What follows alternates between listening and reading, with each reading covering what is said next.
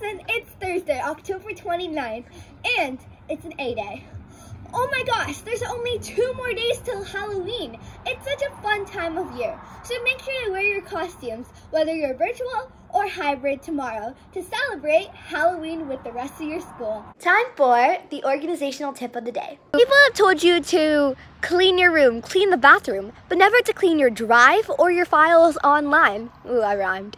But it is extremely important because this makes it 10 times easier to find different files, find different documents, and don't lie to me and not tell me that you have at least 1,000 untitled documents. Well, I obviously don't have thousands of untitled documents. I can find my documents so easily, Okay, time to do some homework. Wait a minute. This homework assignment is due at 6? Wait. Where's the document? I forgot to title the document again. Yes, this is it. No, that's not it. No! Okay, maybe I'm not that good at it, but I did get better recently by searching up some tips, which I'll be sharing with you guys.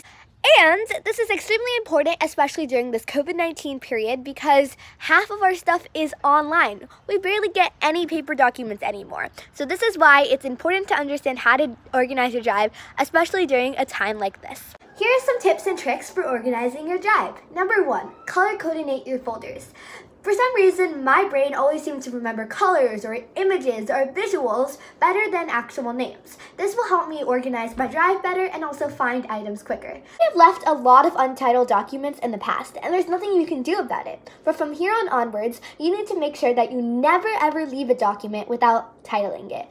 And if it's not a good document or completely useless, delete it so you don't have to worry about it clogging up your drive. And number 3, don't have one big folder for everything. Make sure to have subfolders for different marking periods, subjects, whatever way works the best for you. And that's your organizational tip of the day. A quick reminder that boys' basketball medical forms are due no later than October 30th. Now it's time for the hack of the day. Aren't you tired and bored of using the same old one-colored highlighters? Well, there's an easy hack to fix that. All you'll need is 2 highlighters. Take the darker highlighter and color 1/2 of the lighter one. Remember to only color the tip of the highlighter. If you don't like the highlighter two-toned, then you can always make it go back to its original color after a few uses. So just make sure to do it as your preference.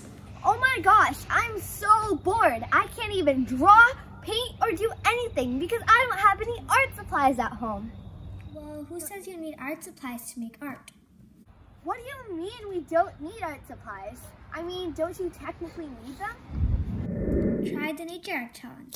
Introducing the Nature Art Challenge. Are you bored or looking for something to do during quarantine, but have a lack of art supplies or even the proper materials? You're seeking inspiration, or you want to be a little more creative than usual? Well, the Nature Art Challenge is perfect for you. Art is all around us. We don't need to go to the store and buy new art supplies, but instead we can use simple materials like leaves, sticks, twigs, flowers, etc. to put together marvelous pieces of art. Here are some example pictures, and yours obviously doesn't have to look like this, but these are just some examples of where people arranged these different parts of nature to create beautiful designs, and that is the Nature Art Challenge. All of the Nature Art submissions must go on the morning announcement submission form link, which will be shown later on in the video.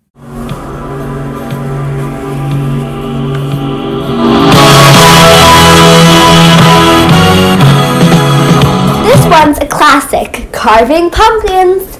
All you need is a basic decorating set and a pumpkin. You can make something scary, something nice looking, whatever you want. And make sure to snap some selfies of you with your pumpkin. It's kind of obvious, but just to let you know that although I'm not promoting healthy habits, it's incredibly important to treat yourself during Halloween. So make sure to feast on some candy, and I'm just getting so hungry by looking at this set of images. But yes, this Halloween, make sure to indulge in the sweet and gooey taste of Halloween chocolate and candy. Watch some classic Halloween movies or some new releases to really get into the Halloween spirit. And those are your 3 things you should do this Halloween.